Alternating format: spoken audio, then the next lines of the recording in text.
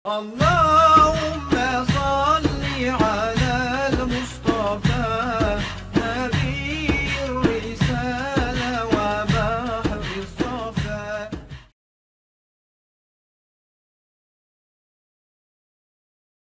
الحمد لله الذي أبدى الأفلاك والأرضين والصلاة والسلام على من كان نبيا وآدم بين الماء والطين وعلى آله وصحبه أجمعين. فأعوذ بالله من الشيطان الرجيم. بسم الله الرحمن الرحيم.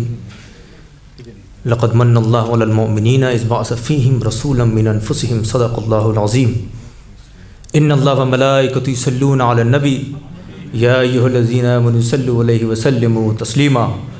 اللهم صل على سيدنا مولانا محمد طب القلوب ودوائها وعافية الأبدان وشفائها ونور الأبصار وضيائها وعلى آله وصحبه وسلم.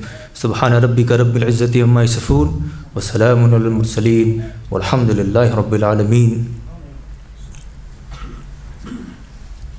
Respected scholars, Allama Imam Khalid, Allama Imam Adil Shahzad, respected Naat Khan, my brothers, listeners, Assalamu alaikum wa rahmatullahi wa barakatuhu. I'm just going to be quite short because the time does not permit us to give a lengthy lecture. Imam Khalid has mentioned already about the beauty of Muhammadur Rasulullah sallallahu alaihi wasallam, and Ghaliban Imam Hafiz Sharif mentioned about the akhlaq and the adab and the character of Muhammadur Rasulullah sallallahu alaihi wasallam.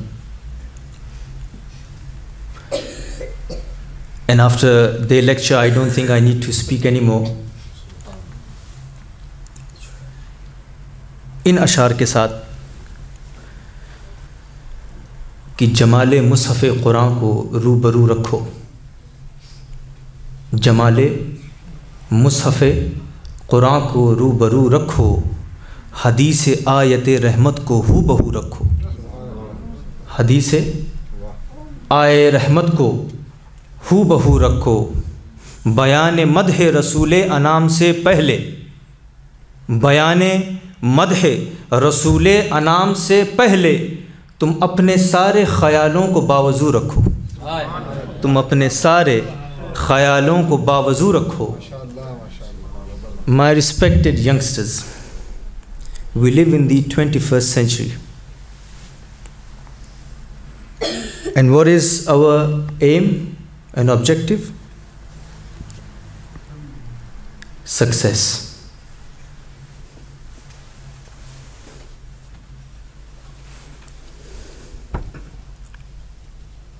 I want success. A doctor, success. A teacher, success. Imam of the Masjid, success. An orator, success. Mechanic, success. But according to the Sufia, the Sufis, they say before you attain success, ask, what is success? I was in Leicester and we got a phone call. Hussaini Miah, I said, जी दुआ करिए. मैंने कहा किस लिए? Pakistan is playing. अच्छा. Against West Indies. अच्छा. And dua for what? So Pakistan wins the match. Winning the match is success. Winning a match is success. Ask Sayyidina Junaid Baghdadi. He will say losing a match is success. For he lost against a descendant of Muhammadur Rasulullah sallallahu alaihi wasallam. Success. What is success? A brother might stand up. MasterCard, Visa card, wealth in the bank, comfort of this world, having children, having authority and leadership. This is success. Wealth and children is success the land of Karbala will tell you sacrificing your wealth and children is success. What is success? As soon as you said that, the muazzin said, Hayya ala salah, Hayya ala salah, Hayya ala al-falah, Hayya ala al-falah. Hurry towards salah, come towards salah, hurry towards success. Yes, reading salah, reading namaz is success. But Mawla Ali will tell you, sometime postponing salat is successful. What is success? We will ask Sayyidina Junaid Baghdadi. What is success? We will ask Imam Hussain. What is success? We will ask Mawla Ali. They will say, Imam Hazrat Junaid Baghdadi will say, I lost that much. For who? For Muhammadur Rasulullah sallallahu ta'ala alayhi wasallam. Imam Hussain will say, I sacrificed my family, my children, my wealth and health for Muhammadur Rasulullah sallallahu ta'ala alayhi wasallam. Mawla Ali would say, I sacrificed my asr for the love of Muhammadur Rasulullah sallallahu ta'ala alayhi wasallam. Success is not in wealth. Success is not in authority. Success is not in wealth and comfort. Success is at the feet of Muhammadur Rasulullah sallallahu ta'ala alayhi wasallam. This is success. You want success? The Sufis say, beautiful thing. You want success? Going to the moon is not success. Kissing the feet of he who split the moon into two is success. Come towards Rasulullah sallallahu ta'ala alayhi wasallam.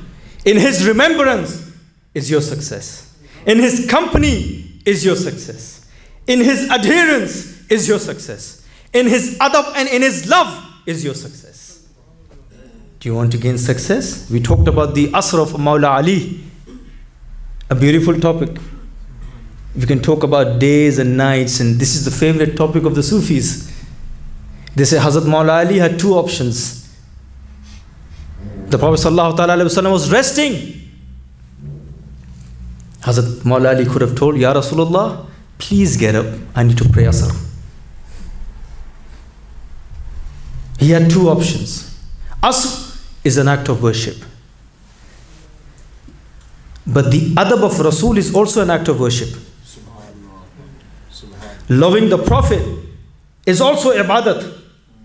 Asr is also ibadat. Loving the Prophet sallallahu alaihi wasallam is also an act of worship. Is there any scholar here present superior in knowledge than Mawla Ali? Any mufti? Any muhaddis? Any faqih? Any mutakallim? Any mujtahid? In the UK, anyone? In Saudi Arabia, anyone? What was the decision of Mawla Ali? What was the faisla? Hazrat Mawla Ali ka faisla kya tha?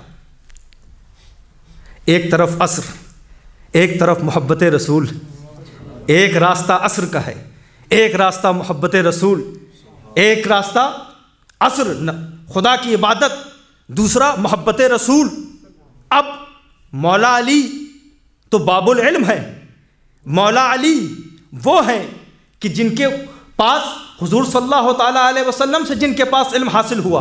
तो मौला अली से बड़ा कोई मुफ्ती है? मौला अली से बड़ा आलिम कोई है? मौला अली करते क्या हैं? मौला अली करते क्या हैं? मौला अली ने ये देखा, the Sufi says Mawla Ali, he looked an act of worship. This is also an act of worship. Loving the Prophet is also an act of worship. When two acts of worship came together at one time, he performed that which was more superior. He performed that. Why? Because through the love of Muhammadur Rasulullah will ever be my salah accepted in the courtyard of Allah subhanahu wa ta'ala. Mawla Ali ne kya dekha? Ye dalil hai. He is the evidence of the existence of Allah. He is the evidence. He is Burhan. He is Burhan Azim, the greatest evidence of the existence of Allah subhanahu wa ta'ala. हाँ, सूफिया फरमाते हैं फर्क था, अगर मौला अली असर की नमाज के लिए खड़े होते तो चेहरा काबे की तरफ होता, लेकिन जब चेहरा मुस्तफ़ा की तरफ था तो ये काबे के किबले की तरफ था। ये तकबीर, नारे रिसालत, नारे हैदरी, ये काबे के किबले की तरफ था। My respected friends, success. You want success? Go to Madinatul Munawwara. لَقَدْ مَنَّ اللَّهُ عَلَى الْمُؤْمِنِينَ إِذْ بَعَثَ فِيهِمْ رَسُولًا مِنْ أَنفُسِهِمْ. Indeed, Allah subhanahu wa ta'ala has favored upon the believers. What is the favor? By sending a prophet, a great, azim prophet. Amongst them, a Rasool.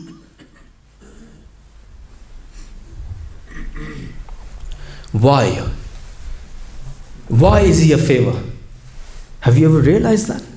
Why Allah subhanahu wa ta'ala is describing the Prophet sallallahu ta'ala alayhi wasallam as his greatest favor? Why?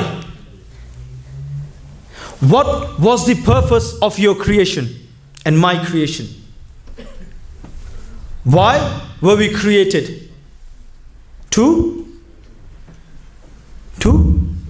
وَمَا خَلَقْتُ الْجِنَّ وَالْإِنسَ إِلَّا لِيَعْبُدُونَ. The purpose of our creation is to worship Allah subhanahu wa ta'ala. To worship Allah subhanahu wa ta'ala, we must believe in Him. To believe in Him, we must know Him. Yes?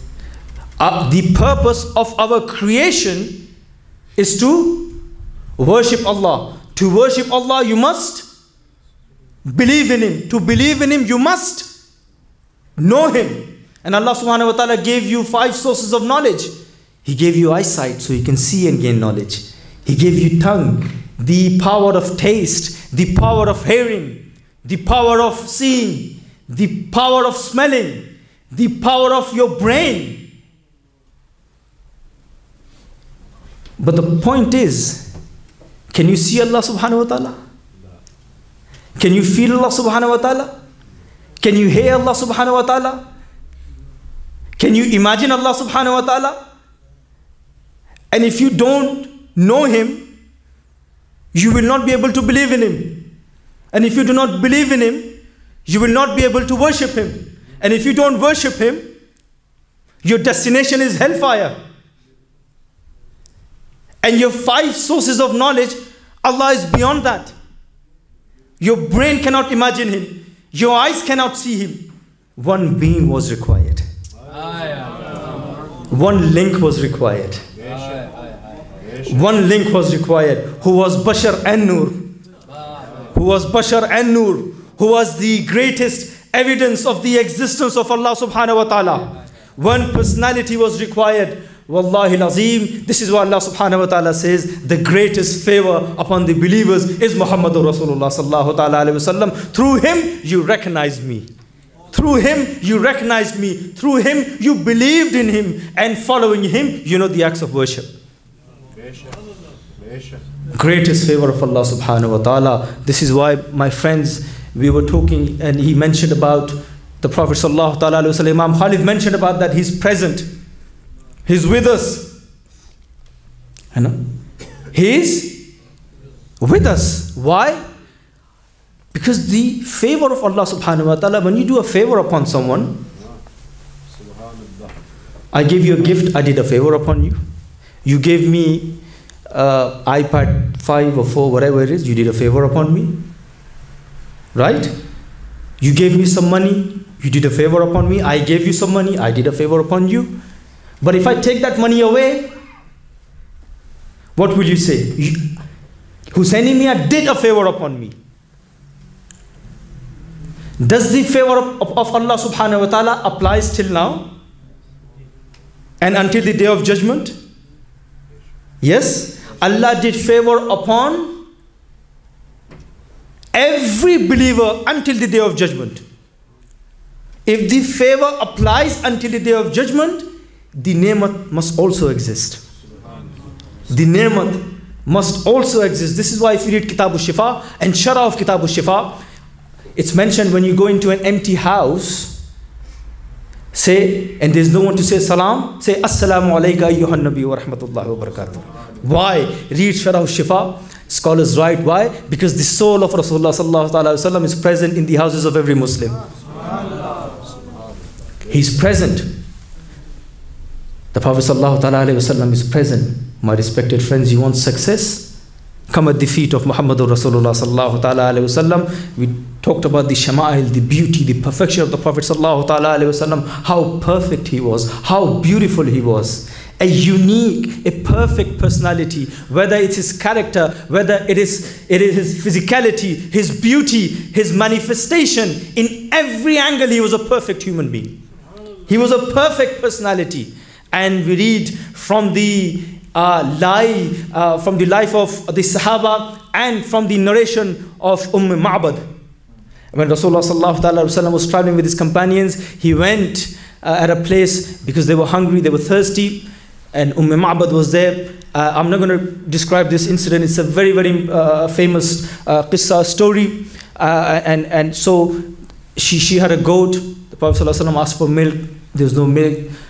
She said the goat is weak. She cannot give milk. The Prophet ﷺ placed his blessed hands upon the goat. And not containers upon containers upon containers were filled. These were not ordinary hands. These were not ordinary hands. When these hands throw, Allah subhanahu wa ta'ala says, وَمَا رَمَيْتَ إِذْ رَمَيْتَ وَلَكِنَّ اللَّهَ رَمَى. These are not normal and ordinary hands. When he throws, Allah subhanahu wa ta'ala says, he does not throw, I throw.